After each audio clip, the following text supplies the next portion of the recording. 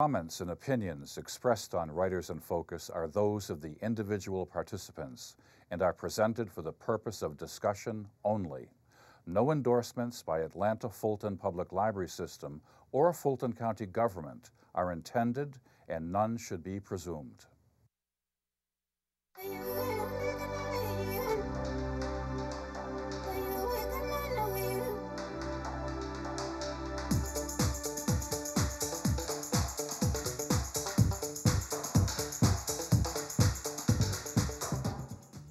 Hi, welcome to Writers in Focus. I'm your host, James Taylor, and today I'm delighted to have as my guest Miss, or should I say Dr. Amber Dermont. May I call you Amber? Yes, yes. Welcome to the Atlanta Fulton Public Library and the Fulton much. County Government Center.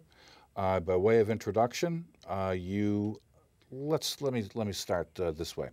We're going to talk about your latest book, Damage Control, a collection of 14 superb short stories. The New York Times endorsed the book as an editor's choice after a glowing review just a few weeks ago.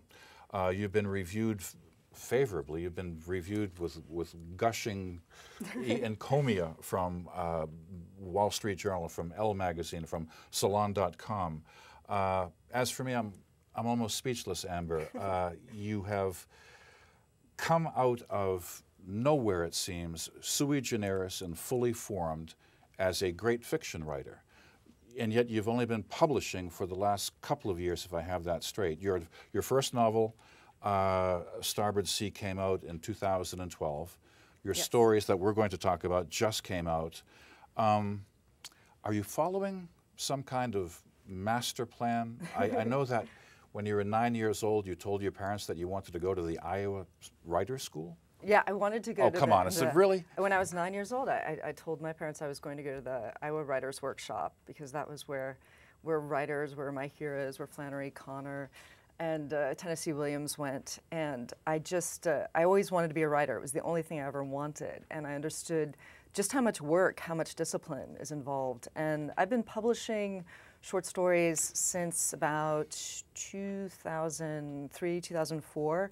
But I really, wanted to, I believe in patience and in taking your time with your work. And I'm always whenever my students are, tell me, they want to know how to get published. And I always think, well, we'll write something first, really work on it.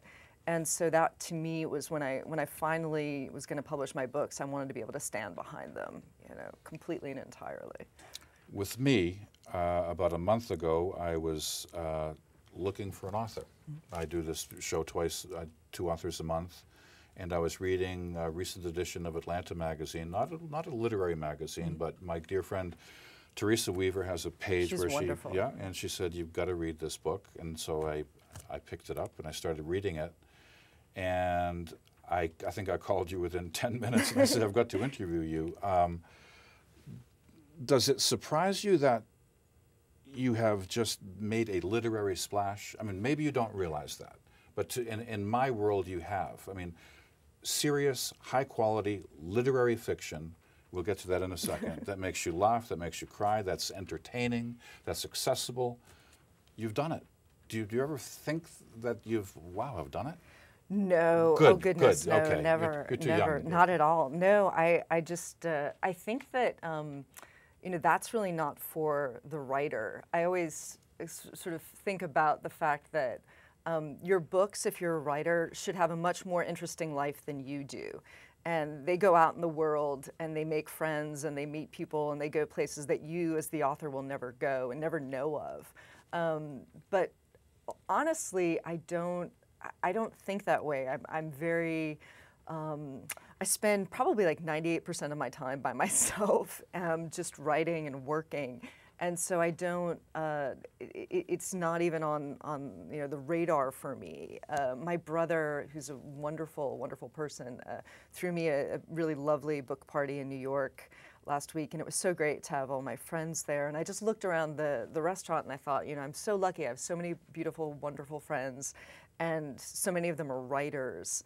And you have that sort of moment of celebration. And then I went back to my hotel room by myself, and I just sort of, thought like, okay, back to work. Yeah. It's sort of like you have those little moments of like where you do need to celebrate and mark it. but then you have to just get back to work.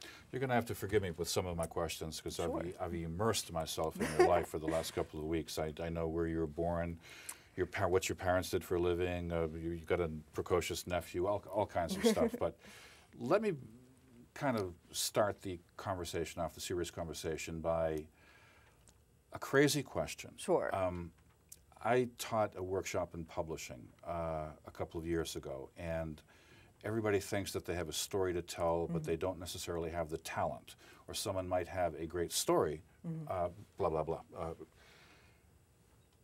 Do you see a dichotomy as a teaching instructor at Agnes Scott with a PhD in creative writing and English literature? Do you see a dichotomy between a writer with a lot of talent who doesn't know what to say? This is it's a stupid question, but there are wonderfully talented writers who don't write about interesting subjects. Harold Bloom once said that John Updike is a great writer, but he doesn't address great subjects. He'll never go down in the canon of great English literature. You seem to do both.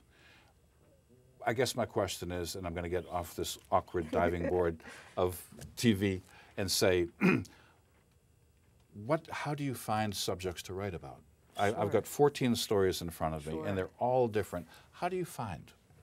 Well, I mean, I think... Thank you for getting me off that diving board. No, of course. I mean, I think that, what you said about Updike, I mean, Updike is a curious example because he's someone who is so compelled and moved by domesticity and infidelity, and that was really the thing that drove much of his writing. And then if you look at someone like Philip Roth, who's had a real transformation and become a fairly highly political writer, and a writer who's really writing for history. And I think that in both those cases, the subject matter, to me, they're writing ultimately out of their own hearts and their own desires, and that's really where you want to be as a writer. Everybody has one great story to tell, and it's the story of their life. And some people are able to tell it in multiple different ways, from different angles and different approaches. And with my short stories, often it's like the sort of most extreme or like sort of shocking detail that you think like, well, clearly she made that up. Like, that's usually the thing that's true.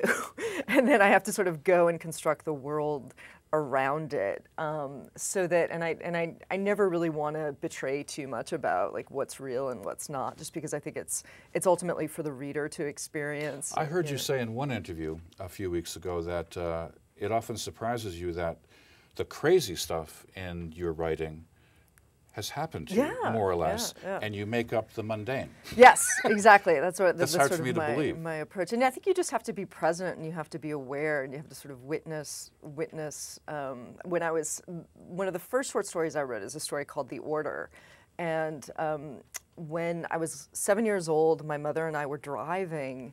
Okay, folks, The Order, third story in the collection by Amber Dermont and Damage Control. A 24-year-old woman is a caretaker of her grandmother. She's taking her grandmother to a Carmelite nuns convent. Yes. And there's a scene where the nuns go bowling. Yes. Where did that come from? Well, I mean, I did in fact take my grandmother to a Carmelite nun to see her best friend who was dying. And Carmelites are very curious because they're cloistered. Yeah. And so you can't just like easily go and visit them. And when you do set up that visit, you can't touch or hug. There's a wall, there's a screen that's always going to be between you and the nuns. So it's a very surreal experience. It's a very surreal story, too. It's great. Well, and the beginning of that story comes out of something I witnessed. The first line in the story is like, when the baby fell out of the car, she bounced twice. I was going to have you read that. Okay, that's amazing. And when I was 7 years old, my mother and I were driving, and we were going over this little tiny bridge, and the car in front of us, the passenger side door swung open, and a baby fell out of the car. And the baby bounced twice. And I was 7 years old. My mother stopped. The car behind us stopped. We were very close to a fire station. The woman who was behind us got out of the car, and she happened to be a nurse. And the mother was very, very young. The mother of the baby had been the driver of the car in front of us. And somehow it was decided in all the chaos that I would hold the baby. So I'm 7 years old, I'm holding this baby who's just fallen out of a car. We drive to the fire station, and we get to the fire station, and we walk in, and there's this fireman, and when he sees the young mother of the child, he looks at her and he says, "You again." And, you know, my own mother, of course, was like, "Let's get out of here," you know. And as a writer, you know, even at 7 years old, I was like, I want to stay. I want to know what is the story here? And so that event stayed with me forever. And I always knew I wanted to make a story out of it. And yet it's such a, you know, in life, things happen to you out of nowhere. And you can't really, in fiction, it's all about shaping and structuring. So when I was writing that story, I thought, I know that I want to have this baby, you know, appear, but I have to warn the reader that it's going to happen. And that's the only way I can get away with it as a writer. Otherwise, it's a sort of special effect. I thought it was a brilliant trope. It had me thinking of metafiction. Yeah. I think you know what I'm talking about. Oh, of course, the author is telling you what's going to happen, and you become yeah. And so that really happened to you. Well, yeah, and the great thing is that when I read that story, half of the audience sort of says, "I'm not going to forget. I'm going to remember that," and so they pay really close attention, and then the other half is like, "Oh, I'm going to forget," and so they sort of sit back, and it's always a surprise. Like that moment in the story when I read it, I know it's effective if everyone in the audience sort of comes to life at that moment. Your stories are so good. I'm just going to move right ahead. A splendid, they're all of my 14 stories in this collection, Damage Control. In A Splendid Wife, I'm looking at my notes, the wives of doctors are disappearing. There are clues everywhere, but no evidence. Yes. And they all seem to be cases of, and here I crack up, of intimate femicide, which sounds like a personal product that you buy at CVS.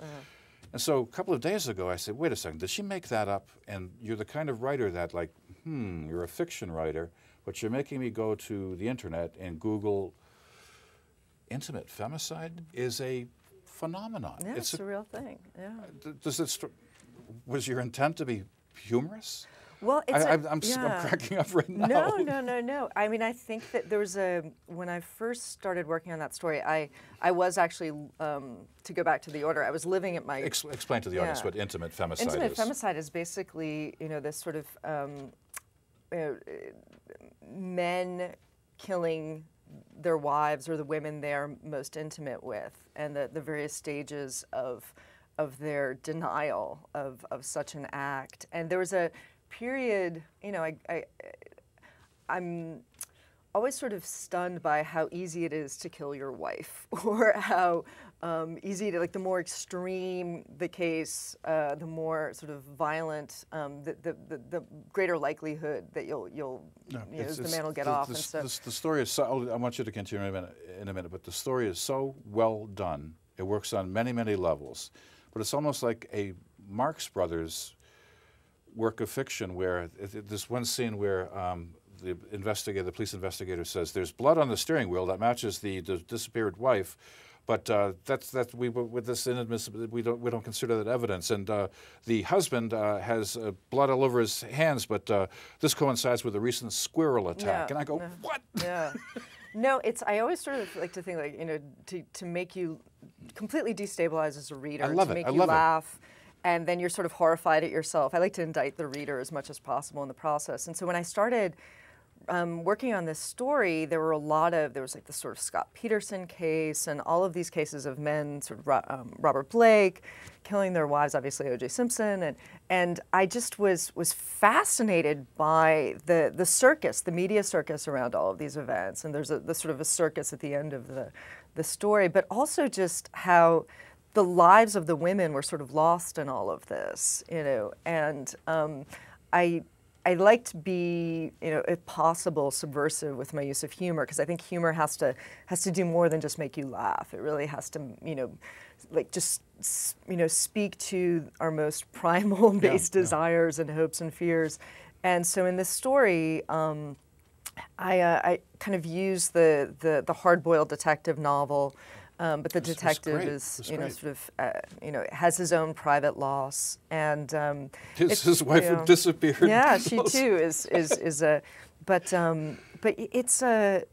it's my father's favorite story of mine, which I always think is so funny. He loves my mother very, very much, but it's the story of his that he just thinks is like. Let me segue into that, because a lot of these stories involve young women and young men and their parents and grandparents.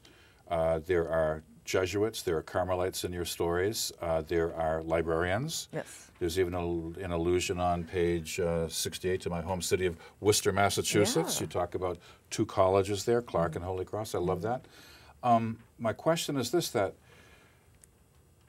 are you getting support from your parents? Because there's some stuff in here that was, you actually wrote that about me? Oh, no, well, I mean, the pot-smoking deceased father in the first story, Lyndon? My father likes to joke that, who's killed by ladybugs? Yeah, I always kill off the dad in like the first sentence. He's like, first paragraph, the dad's gone, nice job. But no, my parents are rare book dealers, and so I grew up in a home that was like filled with antiquities, and my parents have a profound appreciation was for it a library literature. Where everything is for sale?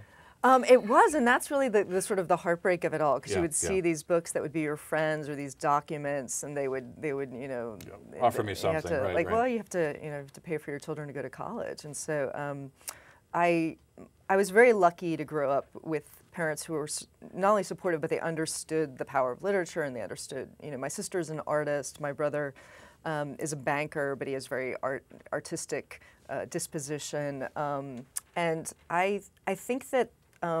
My parents' sense of humor is really something that shaped me. My mother's probably the funniest person I've ever met, and she's just very, very bawdy and wild in her humor. And she was a nun, and so you sort of look at her, and she's this gorgeous, beautiful woman, and the things that come out of her mouth are just sort of brilliant and cutting. And I gave her a reading last week, and my parents were in the audience. Fantastic. And I was, sort of reading this story, and there was a lot of sex in the story, and everybody was terrified of laughing because my parents were there. And at the end, my mother was like, "Oh, please, you should hear what we say." So, I mean, they've always been very supportive of me. And story number 11, Afternoons in the Museum of Childhood. Yes. Recent child abductee. She's pre-adolescent almost. Yes. Her body's just forming. She's been abducted by a kind of a Jesus freak. Her parents take her to Scotland, and she learns that she's in a hotel where Robert Louis Stevenson wrote a book. Yes. And she wants to go swimming. Yes. And she ends up going swimming naked with an attendant. And your parents don't mind that? No, I'm kidding. No. I'm kidding. I mean, they don't. I mean, I'm just saying that makes me, yeah, wow. Yeah, they just. I mean, and I think too, it's often. Writers are looking for permission, that you have to give yourself permission to write about something. And I've never had any hang-ups about writing about sex, or like my sister-in-law once, there's like a masturbation scene in this story, Stella at the Winter Palace. And my sister-in-law, who I adore, she was like, aren't you embarrassed that your parents will read that? And I just thought, no, I don't. I mean, first of all, because it's fiction, and so you have that veil. None of this is me. These are the stories and the worlds that I'm attempting to create. And also, I think if you pull back, then you're really hurting your stories. You shouldn't. You have to go sort of full force. One more example of this in story number 12, which not a traditional story, not a traditional narrative, but I nevertheless I loved it. Notes towards an anatomy of pain, very similar. My notes say very similar to your own youth when you started shaking after a dance class. And these notes are like very moving, very painful to read, kind of funny. And I kept on thinking, what are her parents in the story thinking? And then I'm thinking about your own parents, because you you started shaking one time when you were 13, and it lasted a long time. Yeah, when I was...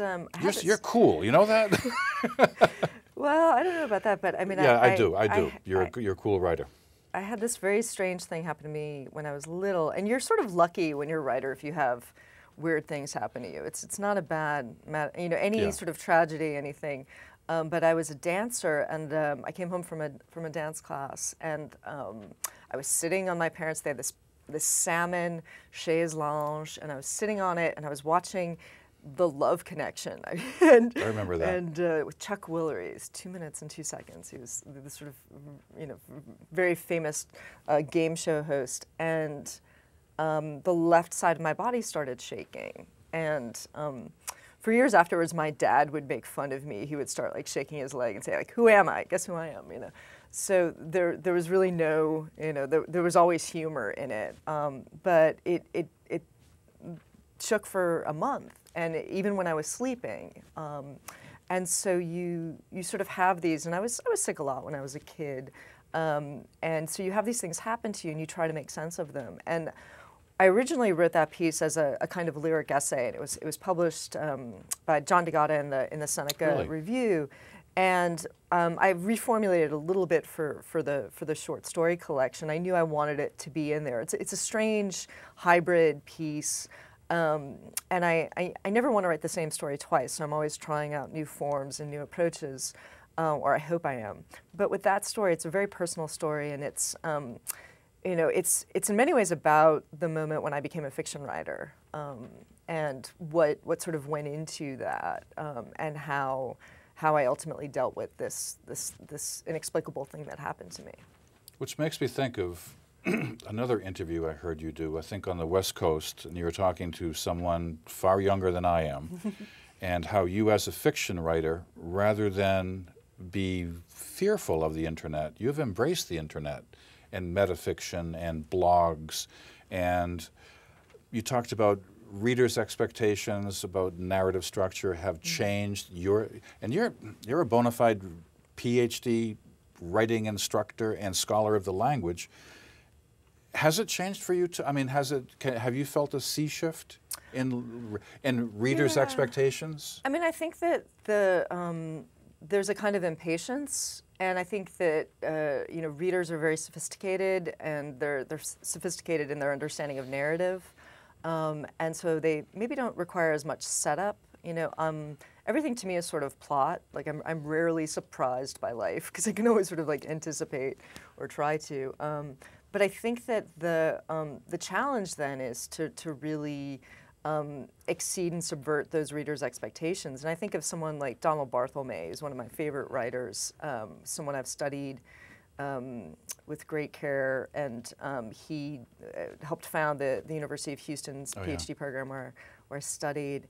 And you really felt his presence there. He was gone, long gone at that point. But his wife, Marion Barthelme, who was a brilliant supporter of the program, she was someone who had this just kindness and grace, and I was just fascinated by their relationship, but also by his ability to just make it new always. And there's this famous, I believe it was T.C. Boyle once asked John Cheever, like, aren't you upset? There are all these young writers, and they're experimenting, and how do you feel about that? And Cheever said, every time I write a story, it's an experiment. And I think of Cheever and Barthelme always as these sort of touchstones, the high lyricism of Cheever, the profound subversive wit and imagination of Barthelme.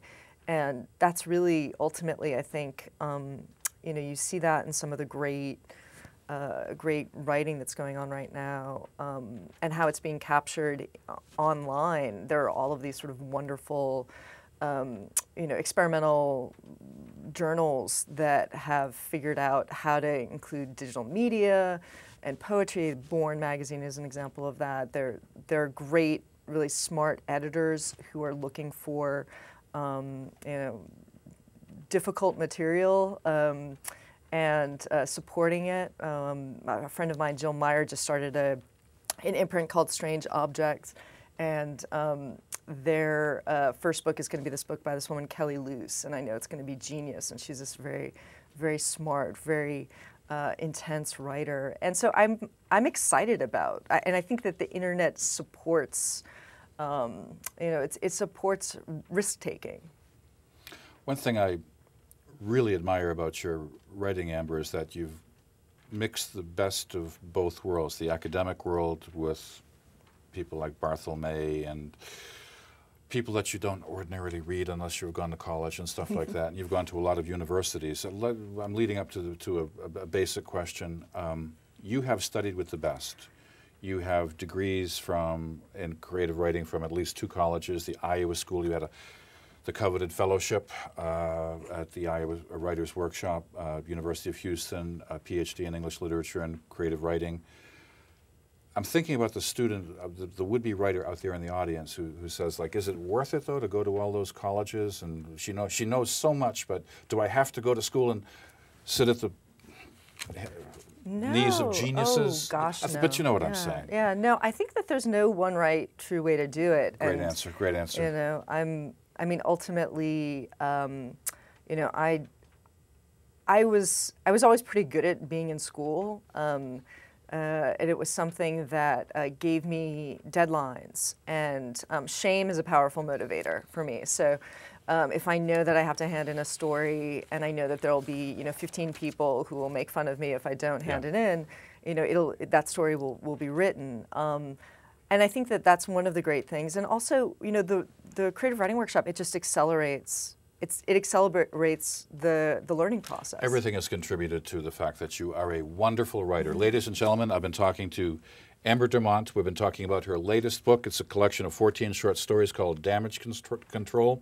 She lives in our very midst, and you're destined to become a great, great writer. Thank you for being here. Thank you so much. Thank you so much. That went by.